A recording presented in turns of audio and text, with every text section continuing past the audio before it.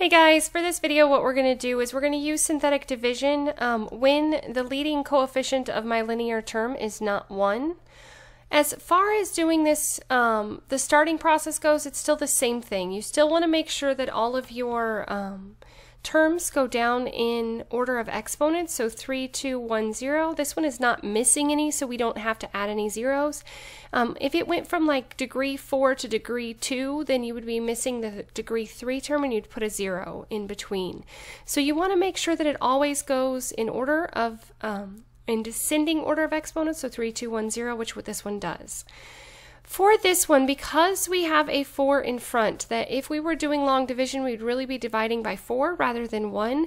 What we have to do, and that's why a lot of people will just use long division for a problem like this, because you have to go through and divide every single term by 4 to get this to where it has a leading coefficient of 1, because synthetic division only works if you have a leading coefficient of 1. So a lot of people will not choose to use this method because of the fact that you're going to have to deal with fractions.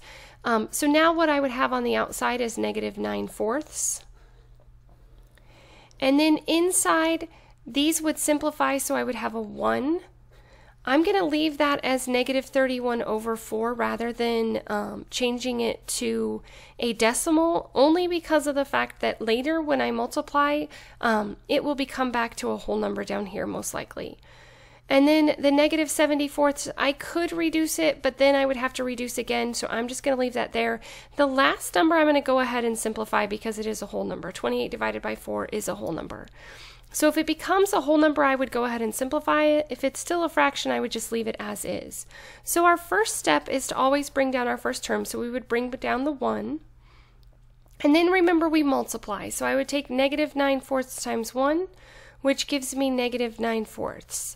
So what I was talking about before by not changing this to a decimal, if I take this top number here, -31, and add it to the -1, I get -40 divided by 4.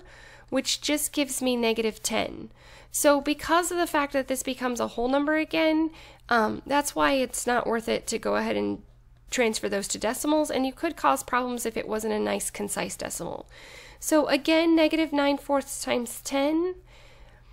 This is really +90 divided by 4. And so if I just look at the top number, 90 minus 74 gives me 16.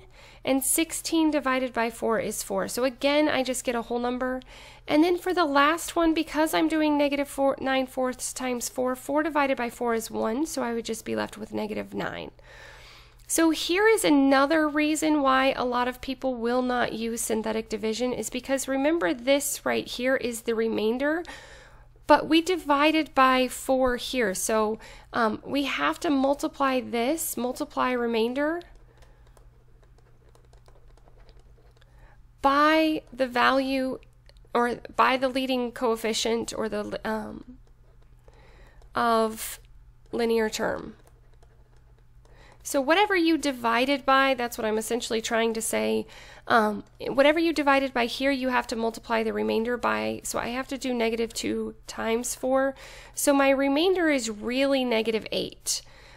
Because I divided by 1/4 of this value, I do have to multiply it by 4 at the end. So again, a lot of times people just choose to do long division with this when there's not a 1 in front of the x term. You can still do it, but there's a lot of things that you have to remember. So you have to remember to divide every single term by the leading coefficient of the linear term.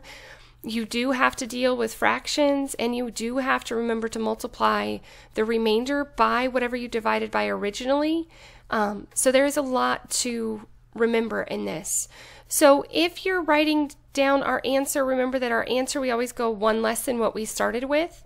So our answer would be 1x squared, or just x squared, minus 10x plus 4 with a remainder of -8. So this would be our answer. Or if you are in a course where you have to write it as a fraction, you would write it as x squared minus 10x plus 4 divided by -8 over 4x plus 9. I don't know why I put the divided by. I think I've been doing too much today. Let me change this. Sorry. That should have just been subtract. Okay, so if we take x squared minus 10x plus 4 minus 8 divided by 4x plus 9, that is an alternative method. So again, it just depends on the course that you're in. A lot of times in an Algebra 2 course, you would write it like this. A lot of time, like in an Algebra 1 course or some other courses, it's okay to just put the remainder negative 8. It just kind of depends on the publisher. If they're looking for the quotient, they ask you to put in the quotient. The quotient is just this part, and then this would be the remainder. As always, thanks for watching. Again, like I said with this, it's up to you. Sometimes long division might be a little bit easier in this situation.